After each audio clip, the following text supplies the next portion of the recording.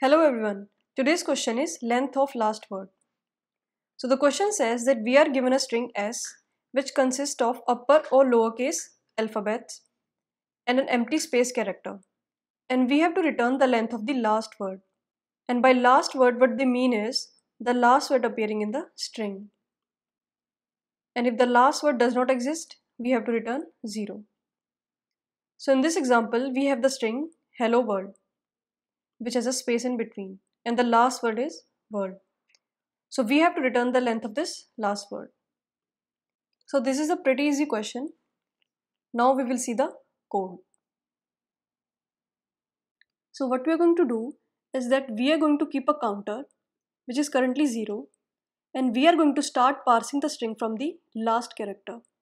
And whenever we find a character which is not empty, we will increase the length of the counter. So for example, I have taken my string as hello world, and at the end I have an empty space. So I will be using a while loop. While the length of my string is greater than 0, I will decrease the length of my string by 1. So the length of my string is currently 12, and after decreasing the length by 1, the length is now 11. And this length acts as an index of my S string. So if my S string at index 11 is not equal to space, then I'm going to increase the value of my length of word.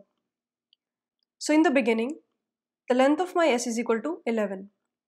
And if my string S at index 11 is not equal to space, then I'm going to increase the value of my length word. So in my string S at index 11, we have an empty space. So in that case, we are not going to increase the length of our word.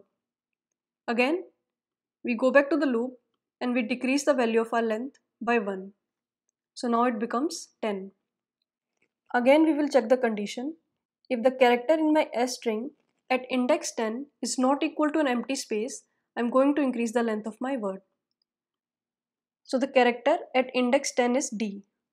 In that case, we will increase the length of our word, which now becomes equal to 1. Again, we will go back to the loop. We will decrease the length of our S, which now becomes 9. We will check the condition again, and the character at 9th index is L. Again, we will increase the length of our length word, which now becomes 2. So now we move to the next character, and our index is 8. So the character at index 8 is R. Again, we will increase the value of our length word, which is now 3. We will move forward. We reach to the index 7, and the character is O. Again, we will increase the value of length word, which is now 4. We now reach at index 6, and the value at index 6 is W. So again, we will increase the value of our length word, which is now 5. Now we reach index 5. So the character at my index 5 is empty space. In that case, we will move to the elif condition, in which it says that if the length of my word is currently greater than 0, then I will return the length of word. So the length of my word currently is 5, and I will return 5. And at the end, for example, if we were given just an empty space, in that case, I will simply return the length of my word, which is 0. So that was the code. Now I will submit it.